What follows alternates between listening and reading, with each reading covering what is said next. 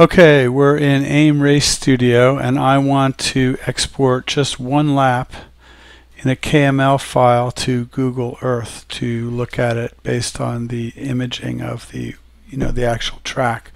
Right now, if you export, and we're going to go ahead and do that now, export KML to Google Earth. I'm going to give it a junk name, AAA, save it on the desktop. And now we go here, and there's our A. If we were to open this file, it would show all the laps on top of each other, which is kind of useless. So the workaround to this is do a Google search for GPS prune. It's a little Java applet. We're going to open it up. And now we're going to open the file that we just made, AAA. And there it is. And basically, these are all the laps on top of each other. So I know it's the third lap that I want, so this is not a perfect program. This is the way I figured out it works for me.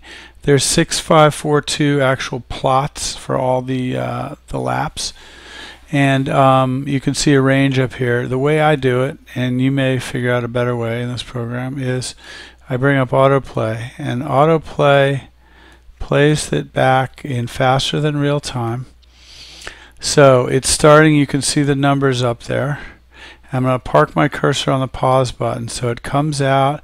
This is at Lime Rock, so the car is coming on the track, okay, and it's out, and then we start lap 1 now, and then we come around, we start lap 2 now, and we come around and we start, and I pause. And then I'm going to close this, and then if you can increment it, I think start finish is right around there.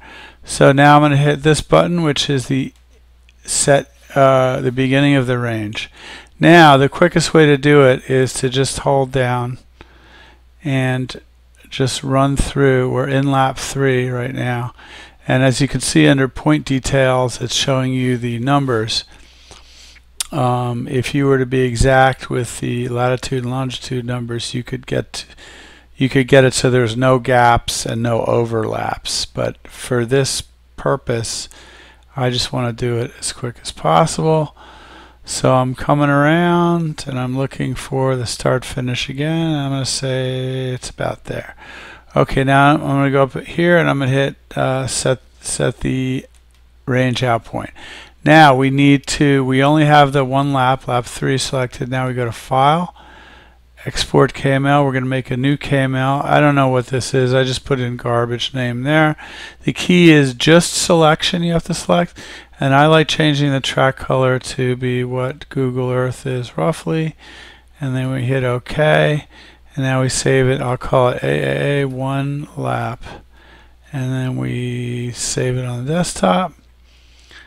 And now we quit this, and now we go here, and let's open this up.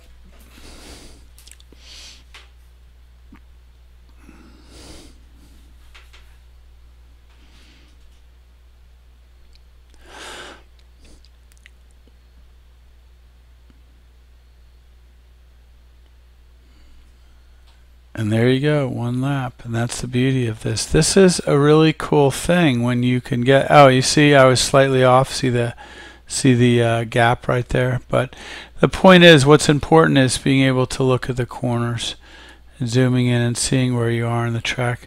I really hope that AIM incorporates this into the next version of their software. At least a way to export single laps into Google Earth, or even better, a function like this that could use background imaging would be very cool. So that's pretty much it. Thanks for watching. I hope you like it, and please subscribe to my channel.